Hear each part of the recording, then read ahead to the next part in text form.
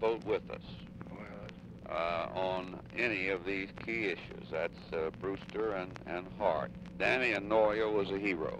I mean, he really did a yeoman job. The other two didn't.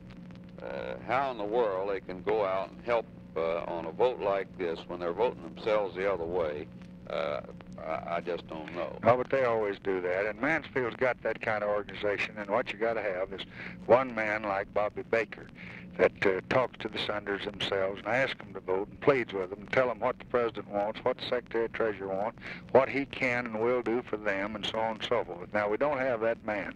He's thrown that to the wolves and helped them smear him because he doesn't want anybody to have any power. So the only next thing he can do is make a Joe Barr do that, who can just see the senators and contact them himself. Now, Mike, they all like him, but they don't pay a damn bit of attention one way or the other. They just, he pick up a little information.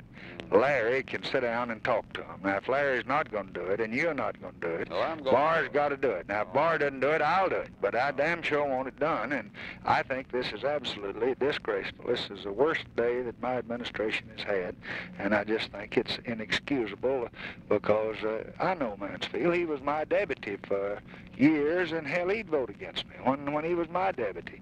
And he's got this damned Brooklyn boy that's so busy working on the Chinese communists and seeing the Soviet Union people that he hadn't got any time to ask a senator, and he wouldn't anyway. And he looks at him the wrong eye when he does. So you can't get any help there. The best you can hope for is to sit around and hope you can get a little information from their offices and hope you can keep him in line and so he won't stay above it all up in the cloud, and hope that you can get folks talk to. Now, the man that'll get you some votes there, Russell Long can beg them and get a few to vote with you. George Smathers can beg them and get a few to vote. And they all both ought to be put back in the old days when they worked a little bit. Russell relies more on speeches than he does on his private talks, and it'd be better if he talked less and did more maneuvering. George Smathers can maneuver and can get him to do it.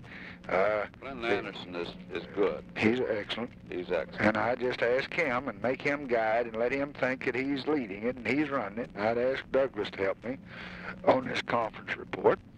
And I'll call every one of them and ask, and you give me a list tomorrow of the potentials that we got. Now, we haven't got any chance to get Prouty, and we haven't got any chance to get mean people like Munt. We haven't got any chance to get Hartke.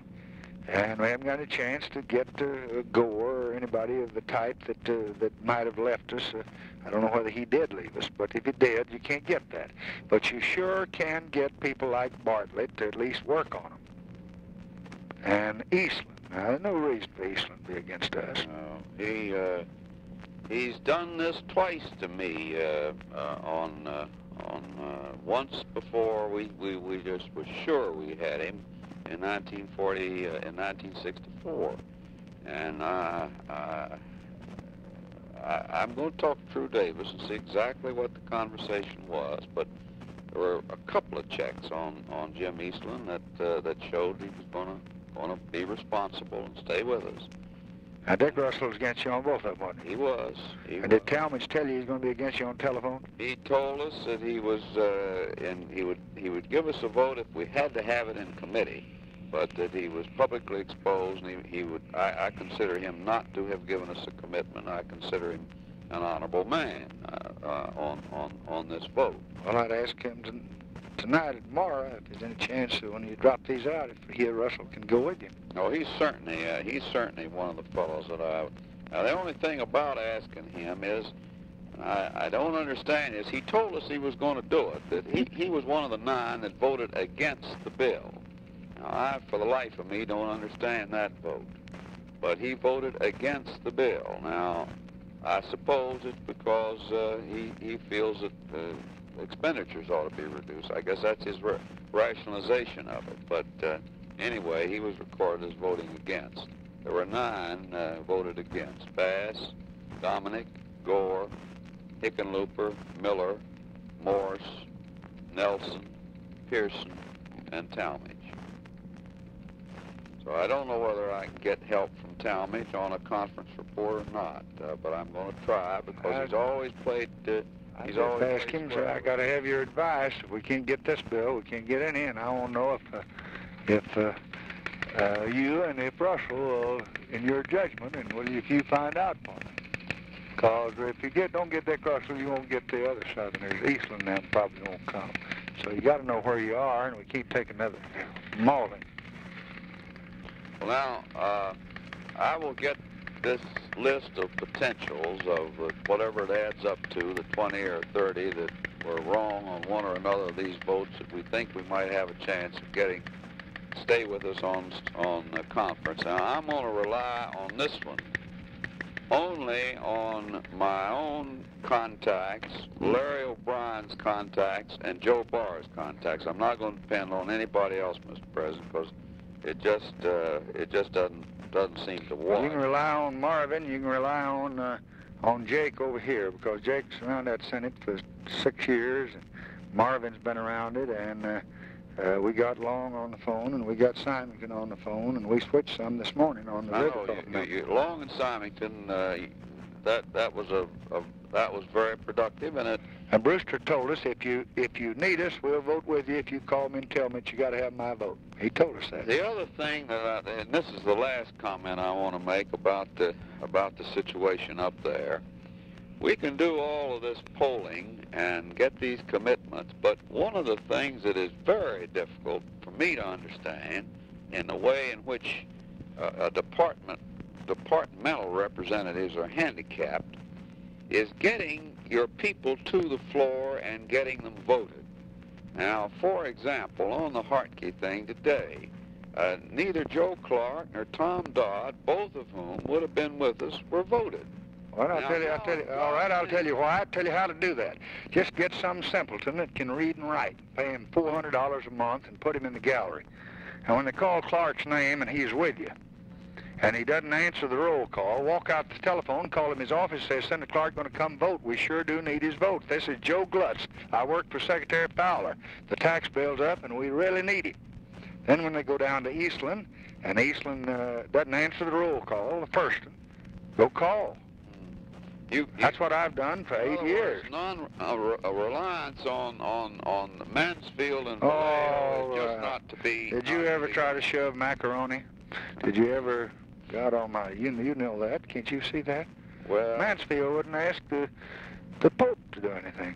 He just a sweet, kind, nice fellow that's above it all, and Vallejo doesn't do anything. He's not in that. The only guy I ever did that was Bobby Baker, and they put him in the penitentiary.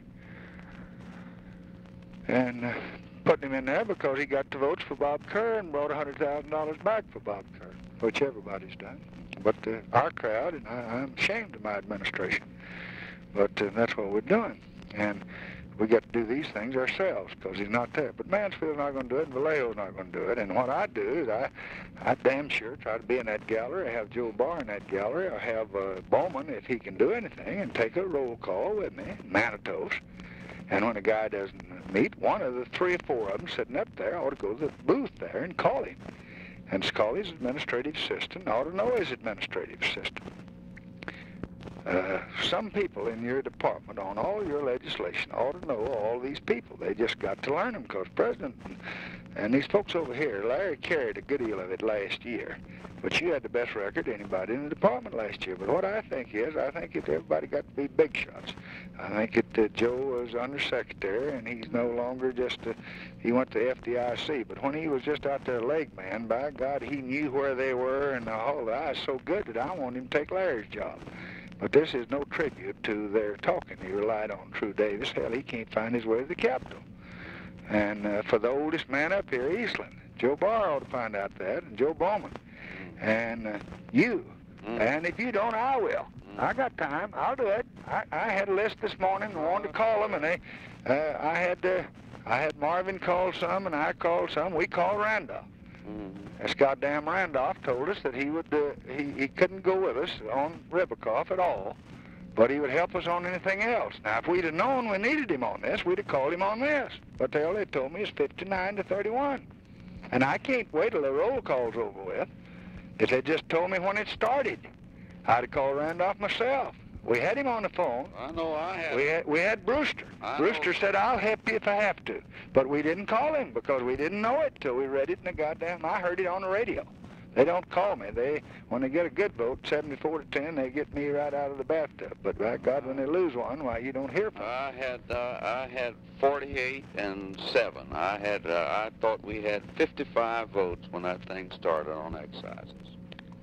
And 11 of them that I had counted, definitely, the names I gave you, turned around. Well, they gave me 58 and 59 the day before yesterday morning while Joe was in the shower. I take one every day.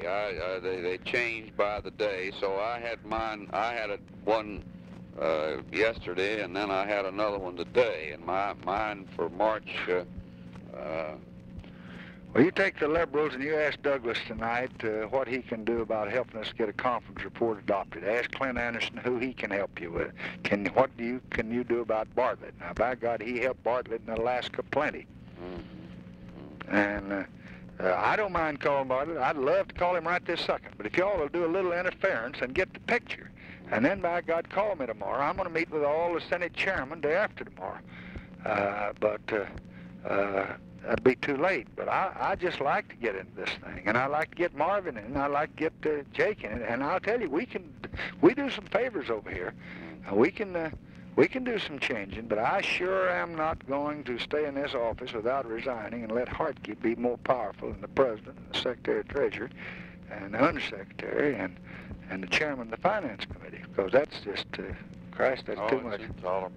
So I would get the advice from Talmadge before he goes to bed whether he thinks that he's got to vote against this conference report when they take these out. If he does, just say, I don't want to bother you, you're honorable, you're fine.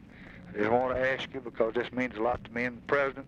We don't want to have to be irresponsible, but we want to find out. And what's your judgment, Herman, on Senator Russell? And I'd hang that up because he goes to bed at 8:30, and I hung up this phone. I'd call him and just say, we're meeting in the morning, and I've got a problem. Right. And we can't appropriate this money in a tax bill. That's awful bad practice, as you as a governor would know, Herman. And on this telephone thing, I know your problem. But certainly you want us to get $6 billion. You don't want that deficit that big. But we're likely to get locked up here. And the president asked me to ask you if you could go with us on the conference report if you left out. And now we need you and we want you, and will you? If he says no, just say I love you and thank you, appreciate it. And then when he does tell you, ask him if you think what Senator Russell will do. Then I'd ask Clint Anderson to give me advice on which ones of these 10 or 15 that he could help. And I'd ask him to ask for Bartlett. Say the president told me that you've done more for Alaska than anybody, and he's given you all the damn money you wanted for Bartlett. We can't understand Bartlett. And what's happening here? That's number 2. And I'd ask him if he couldn't do something with Bertie. And then I think I just called Jim Eastland tonight myself and said, Jim, now we got to have a conference report, and we can't accept these 2 things. And won't you vote for the conference report? I want your commitment, and the president wants it. I'd call Don Russell the same thing, and I'd call Stennis. And then if you don't call him, I'll call him before they get out of bed in the morning. We'll see right quick how many there we can switch. And then I'd get Barr after some of these damned middle-of-the-roaders and folks like Pete Williams and Nelson and Metcalf. And I'd ask Mansfield if he can't do anything with Metcalf. We did ask him, and he said he'd talk to him. Now, what the hell happened, God only knows. Okay, you call him in the morning. We'll get on. All right. I think you're right, though, and for God's sakes, whatever else you do, if we don't have a tax bill, let's don't give them a telephone tax. All right. All right.